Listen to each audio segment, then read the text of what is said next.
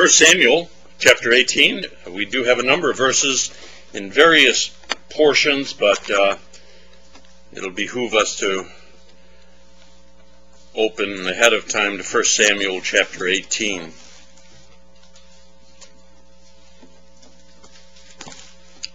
It's page 293 in my Bible. 367. Yours? Forget it. You know, I'm just, a side note, thankful to see people using Bibles. I've been in enough churches where Bibles aren't even in the pews, and there are two big screens up there, and all the scriptures up there. And what do you do during the week? You know, how do you know even where anything is in your Bible if you don't know how to use it? Let's pause for a word of prayer. Father, thank you as we pause in this worship hour on this Lord's Day evening to honor you by proclaiming truth from your word. It's not the words of your servant, but it's your words, Father, and may we handle it with the love and care that it deserves. And may it indeed be seed that is sown upon good soil to produce abundant fruit for your glory. Thank you, Father, for its work, for all that it provides unto us, nourishment, satisfaction, and light. May it even be so tonight, in Christ's name. Amen. Immediately following my hip surgery, both of them actually, the next day I was up out of bed and using a walker. And they said you have to learn to walk again. You have to use this. And I was hesitant the first time around, and the second time a little more bold in doing it. But I needed that walker until the muscles were re-strengthened again, until they were pulled back into place, until they were in a certain situation. After probably 2 weeks or so, I adjusted from the walker to a cane, and eventually without a cane at all. I needed a crutch. I needed something to lean upon. I needed something to help me along the way in life, to support my body, else I would fall. And I think it's true in life. There are many emotional and physical and even spiritual crutches, canes, things that are there to lean upon. And I don't mean this in a bad sense. You see, everyone leans upon somebody or something throughout our life, oftentimes more than others. We all have a well-developed system of this in place, and we depend upon people. And when that person goes, when that person moves, or when that company or whatever it is moves out of the way, we sometimes find ourselves tripping a little bit because we've relied upon that all too often. But God did not save us that we could rest ourselves on others or on things, but that we would learn to rest ourselves upon Him more and more as we grow in an understanding of Him. We learn to grow in an absolute, utter dependence upon our God, to lean upon Him and Him alone. And when He sees His children leaning upon everyone or anyone else but Him, we can count His teaching us lessons that we need to learn. And I want to use the example of David tonight in that particular instance. I see this principle in the work of David, the writer of Psalms, king of Israel, the slayer of a giant. I want to spend some time in the early chapters of the scriptures here and show us how David taught us a lesson that he was to learn upon, to lean solely upon the Lord. I want us to learn this truth by seeing what God had done in his life. And again, leaning upon things, using crutches and so forth, isn't bad. But there's a place and a time for them, and a place and a time for them to be pushed out of the way. First, I want to look at some passages where I would describe it as David's support system being developed.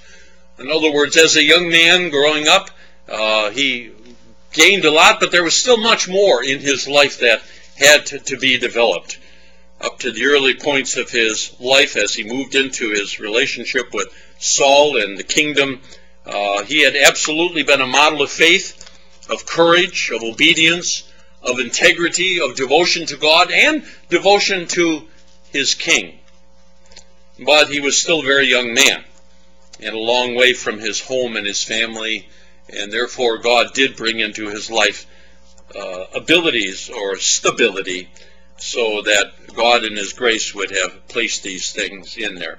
Verse 13 of 1 Samuel 18 is the first one, and I refer to it as David leaning upon his own position. Therefore Saul removed him from him and made him captain over thousands, and he went out and came in before the people. A humble shepherd boy had now been pronounced captain over thousands of the armies of Israel because of what had taken place in this victory over the giant Goliath. He was chief musician in the court of Saul, and his work gave him stability in life. He was advancing from being the shepherd boy, the low rung on the totem pole, as it were, as far as his brethren were concerned, and now he's a man who is in position over thousands. And this position gave him some stability. He needed it. He leaned upon it. And of course, it was part of the progress that helped David to move along in life, that he would one day become king, and this was necessary for his progress. I don't want to refer to it as a stepping stone to the throne, but it was surely something that he could rely upon. He also relied upon his popularity. Look it down at verse 16 of that same chapter, 1 Samuel 18. But all Israel and Judah loved David because he went out and came in before them. The people loved David and respected him for what he had done and how he had conducted himself before the people. Saul indeed had his thousands, but David had his 10,000s. His popularity grew. The people recognized what a relationship this young man had with the Lord and was before them. And he learned that the support of the people were there.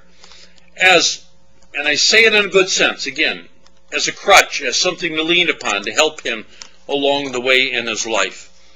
And no doubt the praise of these people was just another assurance in his day that kingship was indeed true, even what God had promised through the prophet. There were others who were brought into his life, and I say this system is developed by his leaning upon other people. God placing them in. His wife, Michal, Saul's daughter, was given to David, and she genuinely loved this young man. They genuinely had a great relationship together, and I think no doubt David drew his strength leaning upon the support of her love for him. It was a great relationship that profited David in his walk. I think we would all say by common consent that Jonathan proved to be a faithful friend. As far as individuals were concerned in David's life, Jonathan was one that was a trusted relationship with David. He was David's eyes and ears in the throne room. Jonathan was placed that friendship of higher than any other with David, his allegiance to his father even so. David often leaned upon the support of this friendship with Jonathan. And I think a third one, which maybe we wouldn't think so much of, but I think the prophet Samuel. I think his wife and Jonathan, but Samuel, as the older, wiser man in David's life, God placed him there as a man who would give him strength because of David's sacrifice and service and worship. I think the relationship with the prophet was significant in those early years. It helped him to walk along and being there to help him and guide him in his leadership. The Lord also brought in this matter, and I say it in a good sense, leaning upon his pride, David's pride in his life. He had the supportive position and the people that were around him, the individuals and the whole crowds, but then the pride. Verse 14, 1 Samuel 18, verse 14. And David behaved wisely in all his ways, and the Lord was with him. In everything he did, he had great success, because the Lord was with him. David took pride in his life as he lived, and he knew how to carry himself before the Lord and before the people, before the congregation that was there. He probably placed a great deal of emphasis upon doing the right thing. He had a matter of self-respect and self-control and self-esteem that was balanced right in his life. His pride was a crucial part in the support system. And I think we need to be reminded that there's nothing wrong with the right kind of pride. There's a pride that does destroy, and a pride that pulls us away from our relationship with our Lord. But a right kind of pride is a good thing. Let me stop here and thank the Lord for the support system that He's placed within each of our lives. And I use the word crutch or cane or staff or whatever, but I mean it in a good sense. Usually it carries a negative connotation. But I ask these questions: where would we be without the love and support of a spouse, those who are married? Where would we be in life without the one that God had brought into our life to bring us along? Where would we be without the encouragement of friends? Think through our days, from our earliest days, those whom God has brought along, many of them not with us anymore. This man or this woman or this couple or this group, encouragement that they brought into our lives. Where would we be without the fellowship and the reinforcement of the church, the body of believers? Sometimes we feel that we can be isolated and I can do it on my own. But all too often, as being in a position as a pastor, you see individuals who all of a sudden kind of wander away. You say, well, I just don't like those people, or I don't like what's going on, and so forth and so on, and yet they distance themselves not only from the church, but from the Lord, and it becomes tragic. The reinforcement and fellowship of the church. Where would we be without the guidance and the direction given to us from the Word of God? Talk about a crutch, talk about something to lean upon, to rest ourselves upon. Where would we be without the benefit of all of these safety nets that God has placed in our life? I thank Him for those props, those crutches, those things that He's given to us to lean upon in life. Because He knows the areas of our weakness. He knows our frailties. He knows our ups and downs. And He says, this person needs these things. This one not necessarily so, but in our life He's done those things to bring in our life. And what a joy and what a blessing. And I think all too often we've forgotten about them. His graciousness to supply such an adequate network of support for us. And that's what we try and carry on into the lives of others. So in David's life, there's a development of this support system, these things upon which he can lean and grow. But now there's a time in his life that changes, and it's a dismantling of this support system, and this is under the hand of God's guidance. God does allow a series of events to take place in David's life to destroy or to remove, to dismantle these props, these support systems. One day David was on top of the world, and next day he finds himself at the very bottom. David became a man who was hunted by his enemies, by the thoughts of death, and hounded by destruction.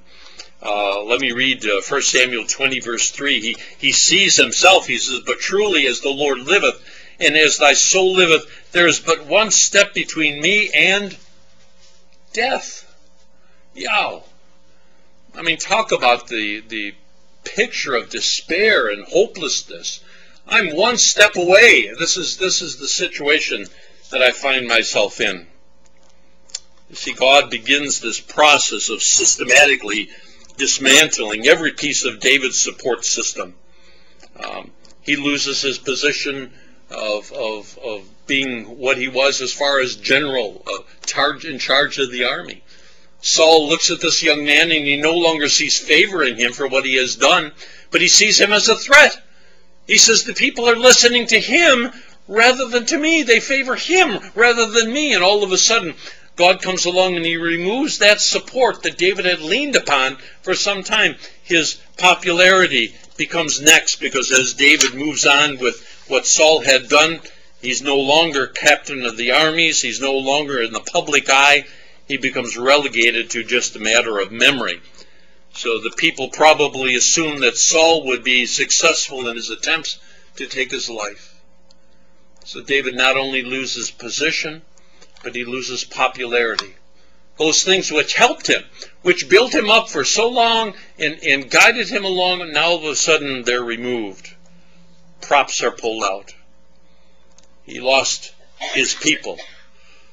His wife deliberately walks away from David, and this relationship never becomes harmonious again. The relationship of this woman who was there and loved him dearly all of a sudden just disappears. The relationship between David and Jonathan, they worked well, and then all of a sudden Jonathan says, for your life's sake you can no longer come around. I know what my father's doing. I know his attempts and so forth. We can't meet here again. So that's pulled away. And then David looks at the prophet Samuel and he says, because of your relationship with me, your life is at stake. We can't have this. So one by one, the individuals, the large gatherings of people, the throngs who cheered him were there, and that's pulled out. And now God removes the individuals that were there and helping him along. It becomes rather tragic. 1 Samuel 21, 10 through 15. And here I see, I guess in a sense you could say that David loses his pride. Chapter 21, beginning at verse 10. And David arose and fled that day for fear of Saul, and went to Achish the king of Gath. And the servants of Achish said unto him, Is not this David the king of the land? Did they not sing one to another of him in dances, saying, Saul hath slain his thousands, and David his 10,000s? And David laid up these words in his heart, and was sore afraid of Achish, king of Gath. And he changed his behavior before them, and feigned himself mad in their hands, and scrabbled on the doors of the gate, and let spit fall down upon his beard. Then said Achish unto his servants, Lo, ye see the man is mad. Wherefore then hath he brought him unto me? Have I need of madmen, that ye have brought this fellow to play the madman in my presence? Shall this fellow come into my house? He's reached the bottom. He's groveling in the mud, as it were. They recognize him as the one who had killed the champion, Goliath. And they knew that this man had been a threat. And David pulls on this grand display of madness, acting as a raving lunatic. And his pride is gone, pulled out from underneath him.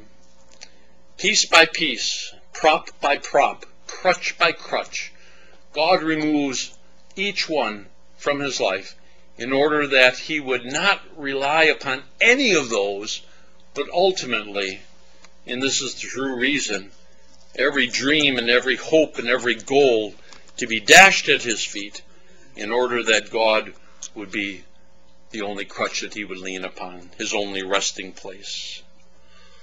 God did this to David so that David would learn to lean upon the Lord, not upon the other props that were constructed in his life. To teach David the great truth that God's people should learn to lean upon the Lord, God systematically removed them one by one, taking away the things that he had relied upon in order that he would say or believe what he has been. I think it's a truth that we all have need to hear. All of us, all through life, have learned to lean upon things and other people as a system of support in our lives. We look to our parents when we're young, later on the teachers or schooling or friends. Then the prop becomes our job or our money or wherever we live, and we learn to use these crutches to prop us up, and we forget the very important truths of life. Millie and I were talking to a young lady. She's a nurse, and she professes Christ as her Savior, and we were talking in the class about various things, and she says, there was a time in my life when I almost lost all my investments, and my whole life was just crashing down. And I says, that is what you were resting your life upon, your investments, you know. And she says, well, yeah, but I knew God was doing it. Yeah, but your eyes were still focused upon those crutches. Look what we are depending upon today. Look where our support is. Do you find yourself ever trusting in people or in things more than you have trusted in the Lord as your support? If so, that will not keep you from looking to the Lord to find His help. Our focus should be on the vertical and not on the horizontal.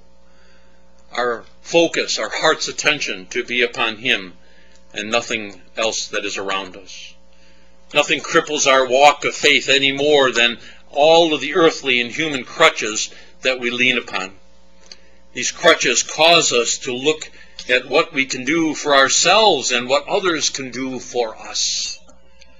In the end, although those props will fail, and our gaze should be cast on heaven, when we lean upon the unfailing prop of God Himself, we can be sure that He'll always bring us through. I love to listen to the testimonies of those who lived through the times of the Depression and how there was no government support and no help, but they said the only thing we had to help was what God had given us, the support that He had provided for us. We had absolutely nothing else. We do thank the Lord for the supports that He does give, but we need to remember that at best, these supports are temporary. They are temporal. People, positions, powers, they'll eventually fail. But if we learn to lean solely upon the Lord, He will never fail. Hebrews 13:5, let your conversation be without covetousness, and be content with such things as ye have, for He hath said, I will never leave you nor forsake you. Now that's a crutch that I'm saying, that's a support that I'm saying, that I'm leaning upon. And He says, I'm in such a position of life that you have looked to other things which will fail. But I, on the contrary, am sitting in such a place in relationship to you that I cannot leave you and I cannot forsake you. It's not easy to take, but it's a truth when the Lord finds us leaning on everything else but instead of Him. It will be a painful process of dismantling those support systems. He wants our undivided attention. He wants our undivided allegiance. And slowly as His children come along, He says, yes, I've placed this with you and I've given this to you in order that you would learn to grow, but you have to realize that I've given this to you, and if I choose to remove it, it's been my choice. It's how I work in order that you would learn to trust in me. He does this not to harm us, but to help us to learn to lean on Him and Him alone. Now, did David learn this support system? Look at Psalm 34, and there are just a few of these verses. Actually, the entire psalm is quite adequate in describing David's response to what God has, in essence, done to him over a period of time. David's mental state and his life has been tempered in the furnace of affliction. It's been shaped upon the anvil of providence, and David has learned to completely lean upon the Lord. Let me just pick a few of these verses out. Look at verse 4. He says, I sought the Lord, and He heard me, and delivered me from all my fears. Where do fears arise from? They arise from the unknown, from the removal of those things that we had put confidence in, trust in, allegiance in, and when those things were removed, we say, how can I be supported? They've left me. I have nothing to lean upon. David here, he's come to the place in his life and he says, I did look for the Lord. He did hear me. He did deliver me from all my fears. When the supports were removed, God was there. Verse 8. O taste and see that the Lord is good. Blessed is the one who takes refuge in Him. That's experience, isn't it? Taste and see. Just not a matter of taking my word for it, but experience the things that God provides. Look what He's done. Taste and see the goodness of God. Blessed is the blessings come to the one who finds shelter, refuge, to be able to be hidden in this one who has experienced these blessings. Verse 10, the young lions do lack and suffer hunger, but they that seek the Lord shall not want any good thing. The young lions, the strength of the time. I guess there are probably lions in a zoo or something over there. But in a place where lions used to be prevalent, that was the power. And now he says, those who look to the Lord, seek him, will not have any lack of any good thing. 15 and 16. The eyes of the Lord are upon the righteous, and his ears are open unto their cry. The face of the Lord is against them that do evil, to cut off the remembrance of them from the earth. Every righteous one, everyone who's learned and loved and has this relationship, God says his ears are open to them. But to those who are not, he says they've been cut off. One more, verse 18. The Lord is near, the Lord is nigh unto them that are of a broken heart, and saveth such that be of a contrite spirit. What's the relationship of the one who's been broken, who's had the crutches pulled out, who's all the things that have been leaned upon, and there's just nothing left that this earth has to offer? He says, I'm there. He says, he is near to the broken heart. He saves such that are of a contrite spirit, a humbled spirit. What a marvelous transition from this young man. He says, well, David is a man like unto God's own heart. Well, God did work in him in such a way that David responded to the hand of God. And he comes from the field as a shepherd, and he's built up and he's trained and he's put in positions of responsibility. And then all of a sudden, knocked out, and he finds himself down, but his response is there because he's sensitive to God's call. He says, Lord, you haven't left me. These are the things that I've learned. These are the promises that you've provided. These are the blessings that are mine to keep. The leaning business hits pretty close to home for all of us. We've all been knocked down when we've lost a crutch, when we've lost a cane, when we've lost something that we've leaned on in our life. And if you haven't, there will be a time. They will come, and they will come again. There'll be plenty of times I find my own self leaning upon this thing or that, or this person or that person instead of the Lord. And it's easy to do. When it's an easier path, when it's something that I've been successful at and I can do it again because I've done it before myself, that's something I'm leaning on rather than leaning upon the Lord. But I've also found that when I've leaned too hard on things in life, God systematically and painfully removes that crutch from me. And I say painfully because it's kind of grown on me, and it should never have happened. That is where he plans to work with each and every one of us. When God begins to dismantle this support system, it can be painful, but it's not something that we should fear because he is doing something in our lives.